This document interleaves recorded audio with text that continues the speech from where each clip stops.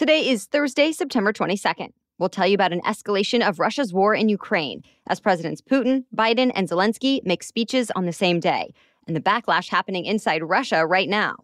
Also, what to know about a rare bipartisan climate agreement and new fraud accusations against former President Trump and his adult children.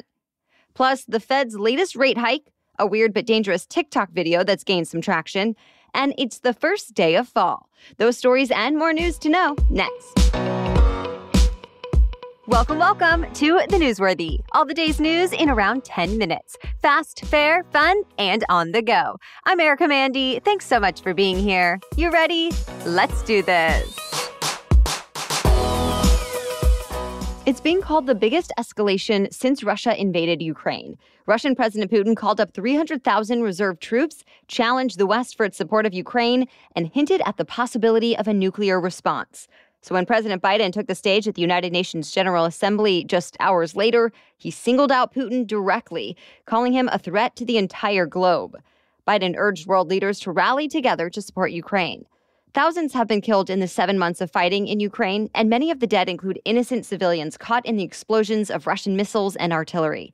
Biden said Russia's attacks on schools, hospitals, and rail stations, quote, should make your blood run cold. Though Russian leaders still deny any wrongdoing. Ukrainian President Zelensky was able to address the UN as well through a video link from Ukraine. Zelensky says he and his country won't stop fighting until they completely remove Russian forces from their land. He called on other world leaders to hold Russia accountable for the destruction of his country. Some analysts say Putin's latest threats are out of desperation, since Ukraine has had some recent military victories that sent Russian troops retreating. And with the first call-up for reservists since World War II, the AP reports flights out of Russia filled up fast, and more than 1,000 people were arrested at rare anti-war protests across the country there.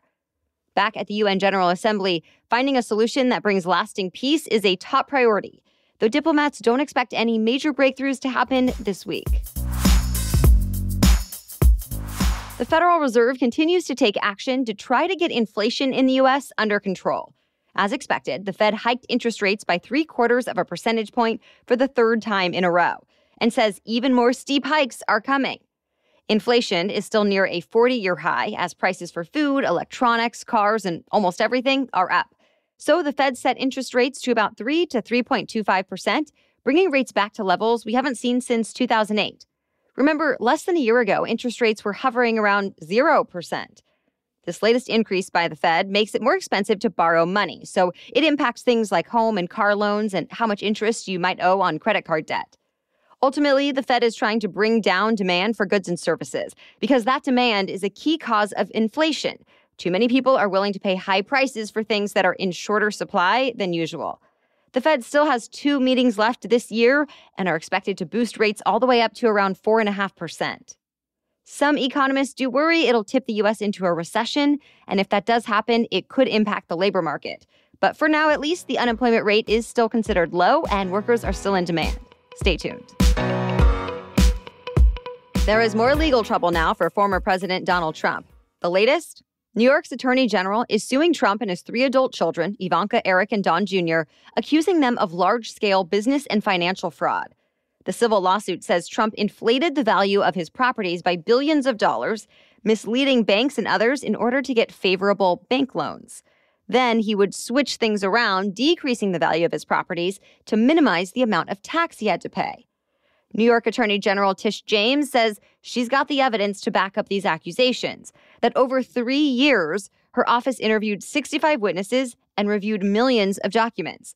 She says they found Trump submitted more than 200 false and misleading valuations for his properties. James, referring to the title of Trump's memoir from the 80s, said, quote, claiming you have money that you do not have does not amount to the art of the deal, it's the art of the steal. She's seeking $250 million in penalties and asking the court to ban the Trumps from ever running a company in New York again, among other things. When Trump was interviewed by investigators last month in this case, he invoked his Fifth Amendment right hundreds of times. As you know, the Fifth Amendment offers protection against self-incrimination. Well, now Trump and his lawyers are pushing back against these accusations. They say the Attorney General is basing her lawsuit on a political agenda and not the facts. Trump himself called the lawsuit another witch hunt and said James is using all her time to protect the banks instead of fighting violent crime in her state. No word yet on when this civil case could end up in court.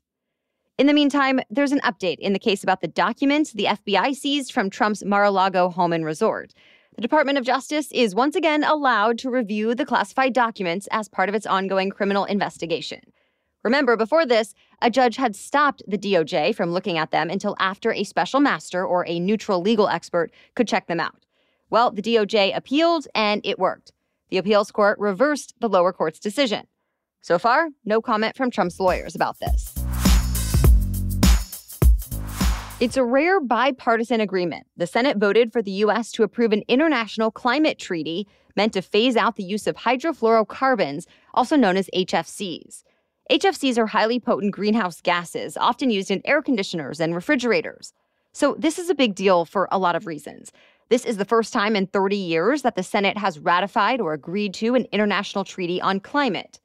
Also, despite having a deeply divided Senate, more than 2/3 of senators voted for it. And the U.S. now joins more than 130 other nations who have agreed to it. HFCs warm the planet much faster than carbon dioxide. So climate experts believe by getting rid of them, it could help slow down the Earth's warming by about 1 degree by the end of the century, which can have a significant impact. Ultimately, though, this won't change too much here in the U.S. since the government has already started to reduce the use of HFCs, and the industries impacted have turned to alternatives with a much smaller footprint. All right, we have more news for you still ahead, but first, a quick break for our sponsor. Every business owner knows how important their hiring decisions are. Behind most business success stories is a great team of people. Well, Indeed is the hiring platform where you can attract, interview, and hire all in one place. Instead of spending hours on multiple job sites searching for candidates with the right skills, Indeed's powerful hiring partner that can help you do it all. Find great talent faster through time-saving tools like Indeed Instant Match, assessments, and virtual interviews. With Instant Match, over 80% of employers get quality candidates whose resume on Indeed matches their job description the moment they sponsor a job, according to Indeed data in the U.S. And how convenient is it to have assessments right there ready to go? Indeed helps star applicants to shine with over 135 assessment tests from cooking to coding. Start hiring now with a $75 sponsored job credit to upgrade your job post at Indeed.com/newsworthy.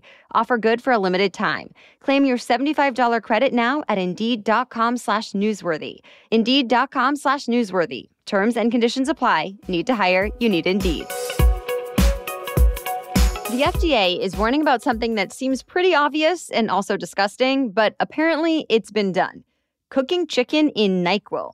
The FDA says don't do it. The agency says a few videos of people doing this started to gain traction, particularly on TikTok, and calls the idea silly, unappetizing, and dangerous. The FDA says even if you don't actually eat the cough syrup-coated chicken, the vapors from it or any over-the-counter drug that's been cooked can cause you to take in a dangerous amount without even realizing it. Since the FDA warning, NyQuil was then trending on Twitter, which then forced the company to respond and tell people not to do it. So far, there have not been any reports of anyone being hurt or dying from this. Speaking of trouble on TikTok, though, Kia and its parent company Hyundai are now being sued because of trending TikTok and YouTube videos. Yep, a TikTok challenge showed off a way to steal certain makes and models of their vehicles.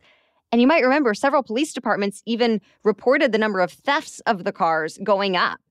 Now, the victims of those crimes have filed a national class action lawsuit against the automakers because of a defect the TikTok challenge was able to expose. Hyundai has said it'll start selling and installing security kits.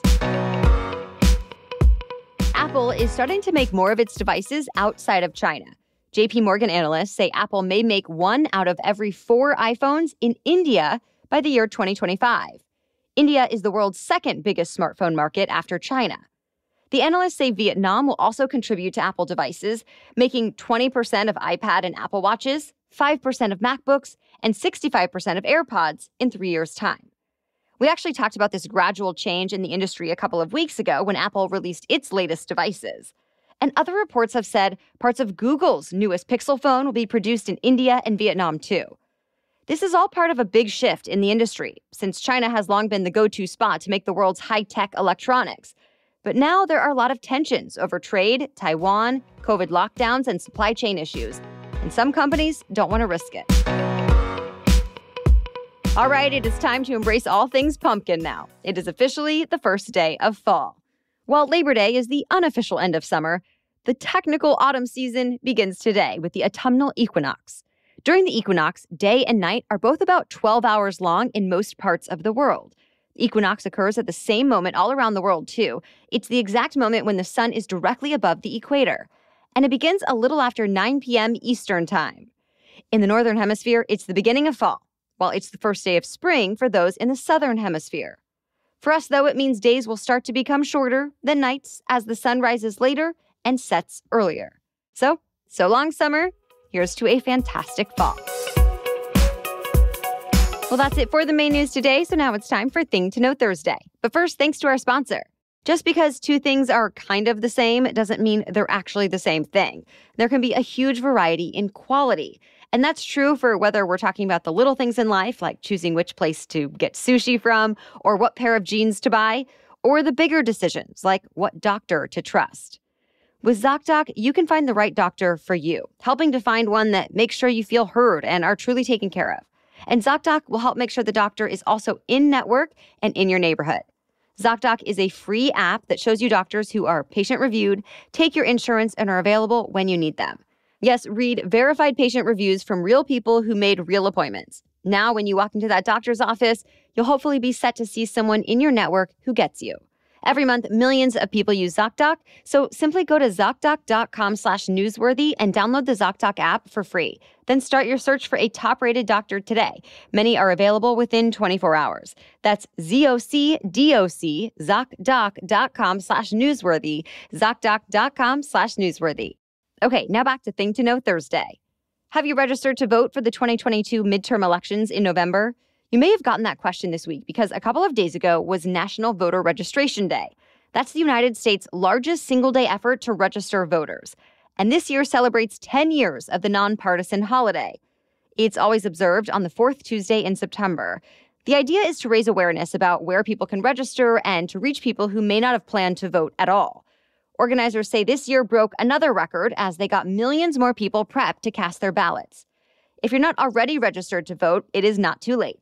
Deadlines vary by state, with some requiring you to register weeks in advance, but others allowing you to register on Election Day.